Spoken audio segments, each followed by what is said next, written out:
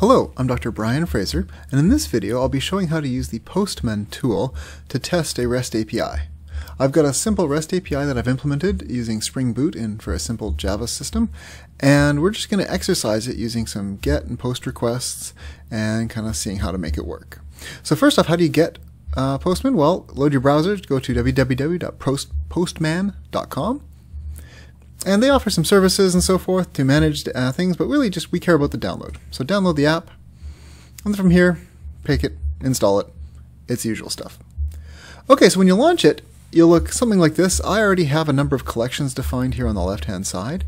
If you want to do just a quick test, you can click the plus here, and it will create a brand new query for you. So I happen to have some data already created. Let's just go ahead and do a get on that.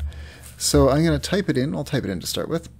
It's going to do a GET request to HTTP localhost 8080 my API this one is at, and in test. And that's good enough. I'll do that, and it gives me back hello world. Perfect. That's what my system's supposed to do. It's sending me back some data. We'll look at that in just a minute.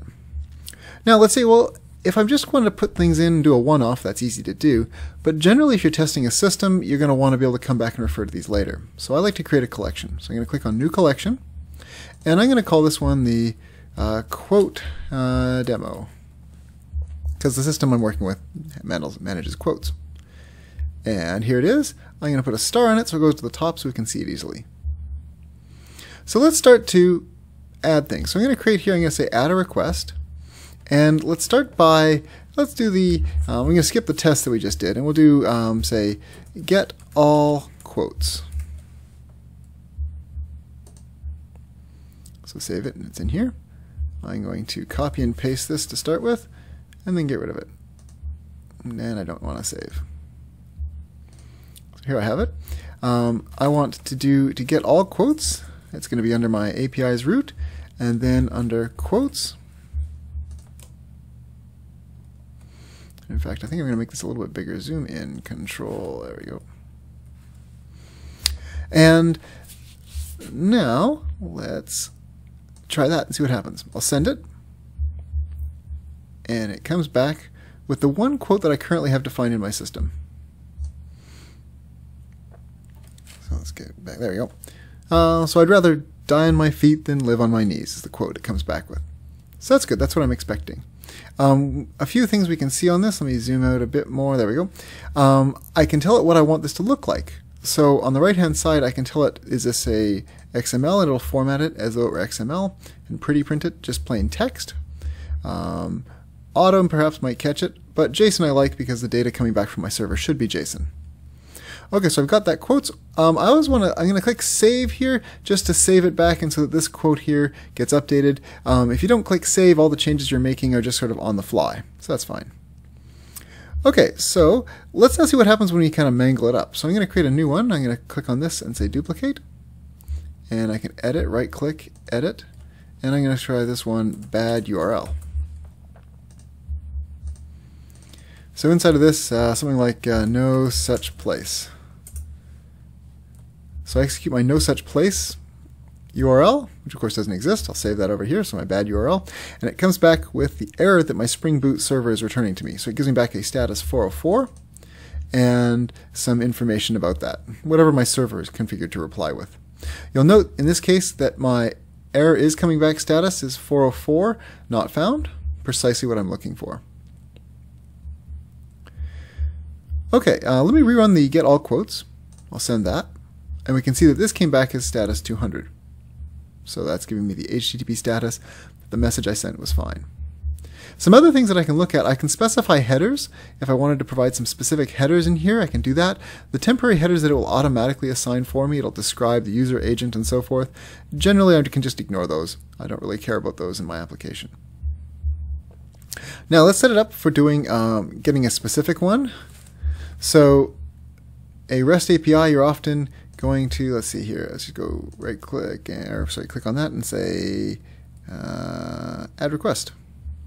And I'm going to say get quote, let's go get quote 1.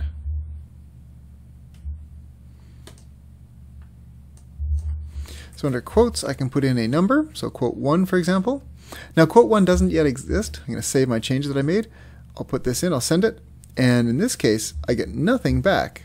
My server is giving me a empty set back. Now, it probably shouldn't do that. That's probably a bug on my server side, but we can see that nothing is coming back. It's just an empty response. Let's go ahead and post to it. So I'm going to create a new one. We have to do a post, so I'm going to create a request, and I say create new quote.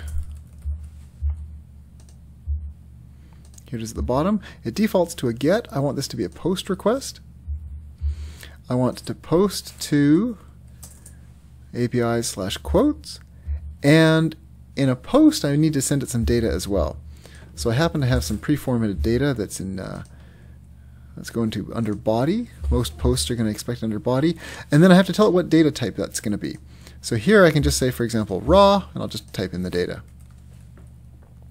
Now, I'll leave it like this for just a moment. It's raw data. It's defaulting the specific type to text. I'll send this, and it's going to get rejected. Let's see why. Oh, that's why. The actual server was not right. Okay, so now I've done the request. My server came back to me, and it said here, unsupported content type plain text not supported. My server is expecting JSON, so I'll switch this type to JSON and send it now, and it works fine. We can go back here. The other error we just saw a moment ago is if I have a bad URL, for example, and I try to do a send, it says I can't get any response from the server. So if the server's not running, which is maybe something I'll demo at the end, then we'll make sure that we'll kind of see the error looks like on that. So I'll run this again. Now my server is not particularly smart. It can keep putting in the same quote a bunch of times. Let me just change the quote here so we get some different data as well. And it sends it back to me, so we can see on the right hand side it's sending it back to me all the time. And now I'll save that, and let's get all quotes. Click back on that, send it. Oh, it's not sending all quotes because it's got that path. Update it so it gives me the right thing.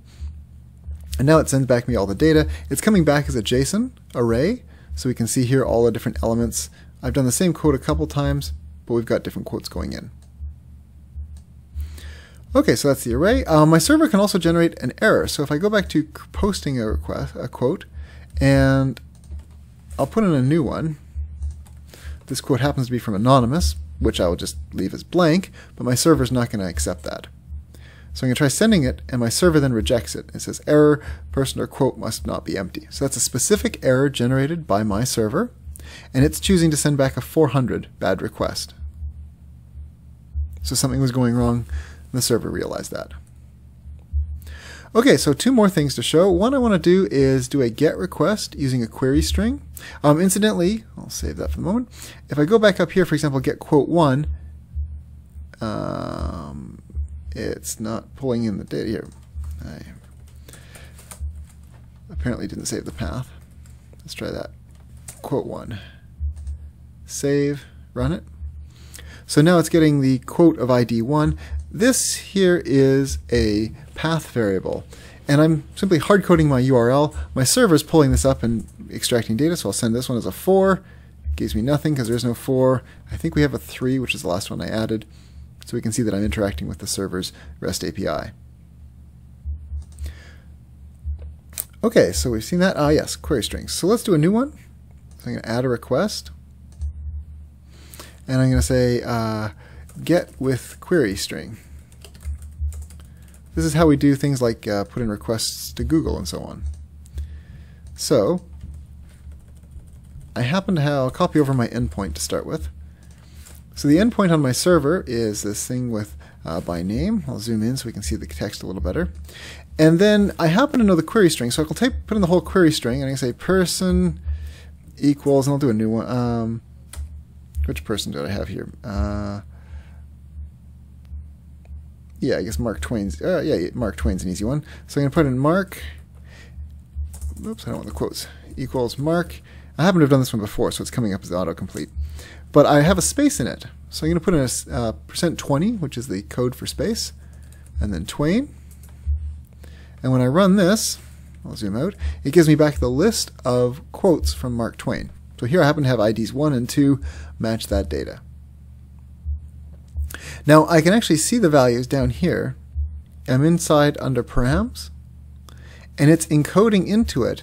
There's the person parameter and then the value. And so I don't necessarily have to just edit it up here. I can do it through the interface along here. Okay, and the last thing I want to show is what happens when the server goes down. So I'm now going to kill the server. So the server's now been stopped. And I'll go back to executing any one of these commands. Sending request. And could not get any response. So if you're trying to do this to test one of your servers, this may mean that your server's not yet working, or it's not yet running on the right port, or somehow it's not responding to the requests. If I restart my server,